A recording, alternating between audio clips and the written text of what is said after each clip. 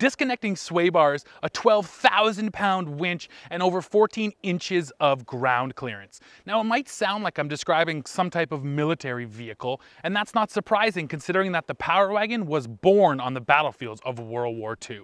Now, for 2017, this truck is a little more comfortable than that truck, but its mission stays the same: to dominate the terrain off-road.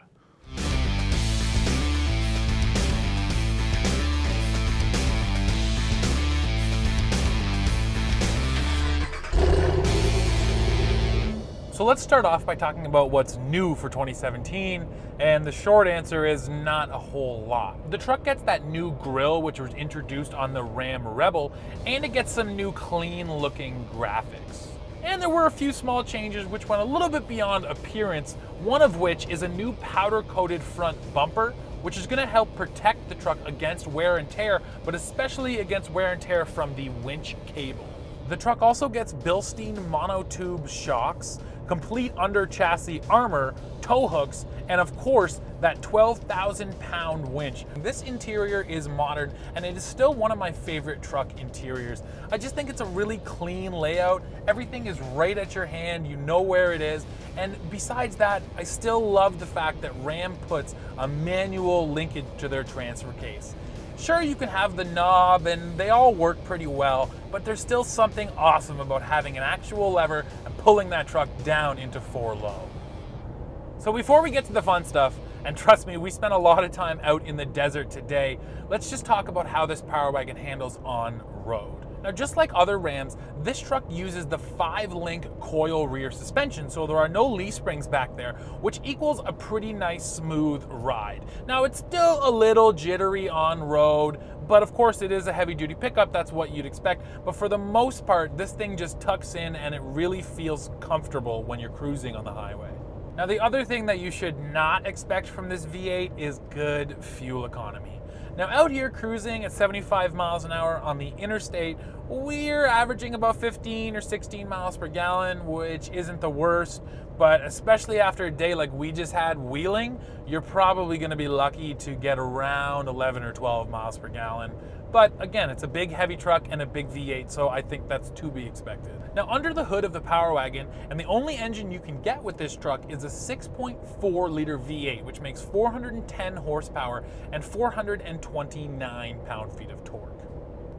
Now, those numbers come across pretty stout, and the power is sent through a 410 rear end, but even so, out here on the road, this engine feels like just enough for this truck. But that's enough about on-road. Taking one quick look at the equipment list on this Power Wagon, and you know right away that it's all about tackling the dirt. So right out of the box, the Power Wagon gets 33-inch Goodyear Wrangler Duratrack tires. It has 14.3 inches of ground clearance. It has 30 inches of water fording capability, and it has 26 inches of articulated wheel travel when the sway bars are disconnected. Now, that all adds up to an approach angle of 33.6 degrees and a departure angle of 26.2 degrees. The disconnecting sway bar makes a real difference. Now, we were out there doing some pretty serious rock crawling today, and having that sway bar disconnected just means that all 4 of your tires are staying flat on the ground. You have maximum traction at all times. And over everything we crawled over today, there was never a point where the Power Wagon felt like maybe it wouldn't make it. Now, when we were out there wheeling today, we aired down to about 30 PSI, which is about half of what the tires are rated at, and that makes a big difference. It really just smooths out the ride of this truck, so it doesn't beat you up too much off-road. But it's also those Bilstein shocks, which are helping to absorb all of those bumps, and even through the whoop section, while this is certainly no Raptor, the Power Wagon still holds its own, and you can get it up to decent speeds.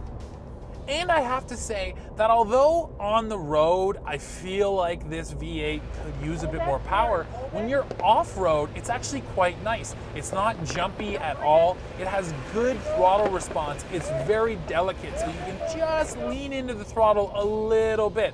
And again, this truck is all about crawling. Hooked to the engine is a 6-speed automatic transmission, and in our day with the truck, it's worked flawlessly. We haven't had any issues. And best of all is when you put your foot into this truck and it hits that downshift, this V8 sounds real good. And the other thing which I forgot to mention so far is that the Power Wagon also has locking differentials in the back and in the front. Just one more way that it's ready to crawl up just about anything. Now the winch can come in handy when you get this Power Wagon stuck, although I'll tell you that that's pretty tough to do. But it also comes in handy when you have buddies who maybe get a little too excited and something like this happens. Now the size of the truck is kind of working for it and against it. Now let me explain.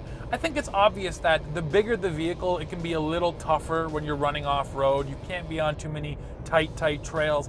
And because the truck is so heavy that if you do come down on a rocker panel or something like that, you're probably gonna do some damage. But that being said, for a 2500, you just have so much capability in this truck, and it's able to get just about anywhere, and there's no other heavy duty that will even come close to competing with this Power Wagon when it comes to getting in the dirt. Now to top it all off, the Power Wagon's not such a bad deal. Now a base Power Wagon, you're looking at about $52,000, and keep in mind that every one of these trucks is a crew cab with that 6'4" bed. There are tons of great options on the market right now for off-road pickup trucks, but there's a problem. They're all limited to half-ton and smaller. So if you're looking for a heavy-duty truck and you want to head off-road, there's no beating the Ram 2500 Power Wagon.